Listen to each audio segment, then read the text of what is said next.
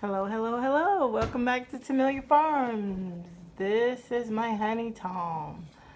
Tom today is going to graciously attempt to cut a rutabaga. We're having rutabagas for dinner. I don't know. It's a southern thing. We do rutabagas. I looked on YouTube to try and find a video on how to cut these things, and it was terrible. Their videos were horrible. Anyway, this is Tom. Let him explain to you what he's doing. Go ahead, hon. Really, I don't know other than I'm going to cut it in 4 pieces. And sometimes, because they're so hard, you use a knife and a hammer. Nice. And you cut it in 4 pieces. Like you would. I would turn it around the other way, baby. On the other side. There we go. Like this? Yep. That's going to make it a lot easier.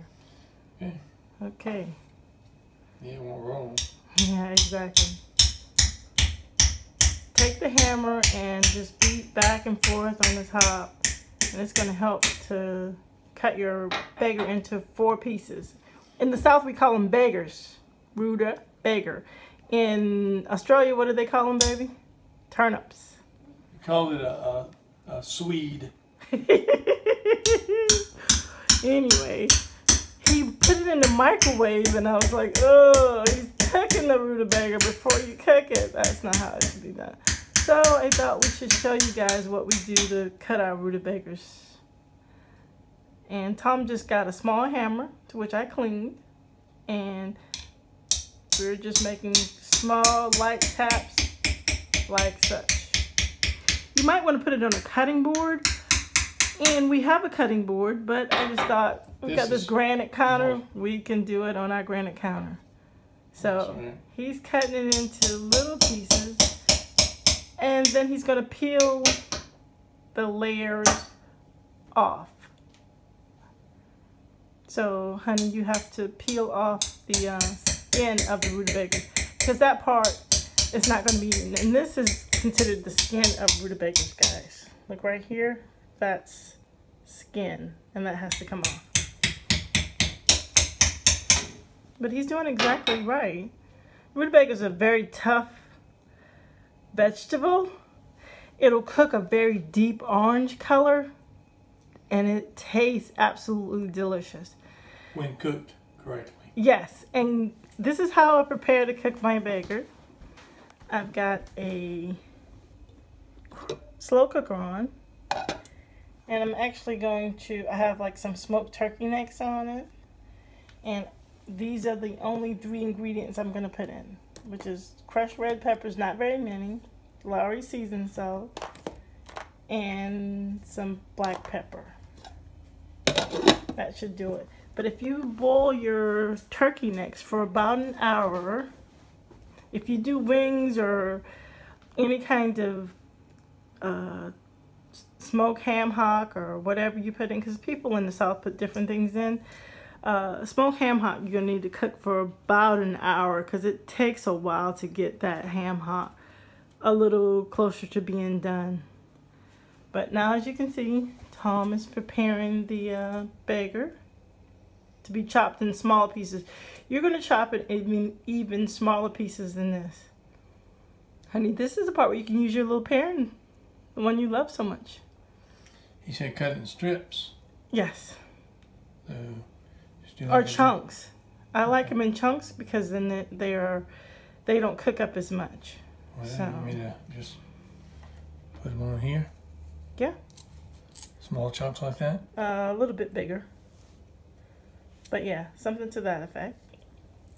Rutabagas are, they're a type of vegetable that will cook, and it'll turn to mush if you cook it too long, guys. So you want to just slowly cook these baggers if you are doing it correctly. I don't put any onions in the pot. My dad says that he doesn't do it that way. He just puts in the rutabagas, the meat that he intends to cook with it, and he lets it go. He lets it cook for about 2 hours. He watches his pot. That's why I brought out the old crock pot it's easier to do it that way. But Tom likes cutting things up. He's very meticulous when he's cutting. I don't understand that because I'm not that meticulous about cutting. But he is. And some people cuts off the ends of the baggers, but we didn't do that here, and you don't have to. It's all in how comfortable you are. My honey believes in getting the most out of his vegetables, so he's just going to make thin slices, as you can see. Very thin slices. Well, to me, they cook better. It doesn't take as long. They cook more thorough when you got smaller chunks. Very good. And this can get pretty dicey. It can get really hard to cut because this is a very very tough vegetable. It really is, but it's delicious, guys. I promise you it's delicious. When cooked correctly, this is such a good vegetable. And it's got such good antioxidant. I can't say the word. Antioxidant? Yes. So, you know, it gives you a lot of nutrients that you would need. The body loves deep colored vegetables.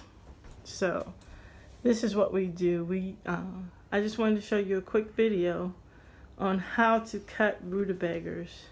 And like I said, my honey gets all of the, he cuts it so thin that he gets all of that would be considered the root of the vegetable. He doesn't throw hardly anything away.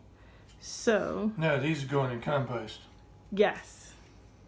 The small pieces that we have left of the skin will go in the compost. But I just wanted to show you a quick video on how to cut your rutabagas. And oh, those poor people in Australia. Oh, for the love of God, y'all, please do not nuke your rutabaga.